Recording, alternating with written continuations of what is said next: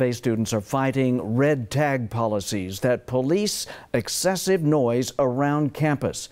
Not in Your Side's Alexa Liaco has more on what students want from City Council. Having 5 people in your house and a noise complaint from a neighbor could get you one of these: a $500 fine and a 6-month probationary period with TPD. Red tags were supposed to be designed as a way to keep loud parties under control, but it's a tolerance policy. Red tags are the thing that are getting out of hand. And now U of A students are petitioning the city to change this ordinance.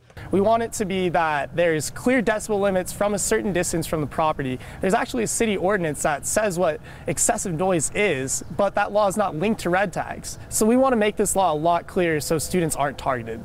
The petition now has more than 760 signatures asking the mayor to stop what many say are unfair ticketing practices. If a resident takes a video of the party or what's ever going on, the cop doesn't even need to be there. He just looks at the video and can issue a red tag. I understand that the police officers could, even if they're busy, ticket the house if they find an accumulation of disposed cups and beer bottles. But one city councilman says using evidence for a zero tolerance policy is the only way to go. We have a noise ordinance, we have a nuisance ordinance, and we have a red tag ordinance. If you don't want to be cited, don't violate any of the 3.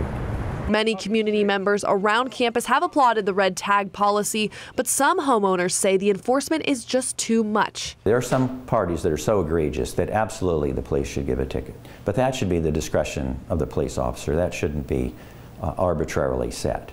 And officers do have some discretion, but students argue it's not enough, especially with such an expensive violation fee.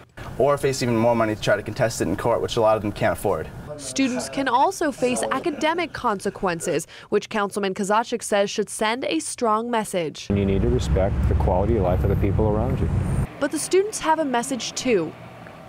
Tag laws to take down parties, but not take advantage of students. Alexa Liaco, KGUN 9 on your side.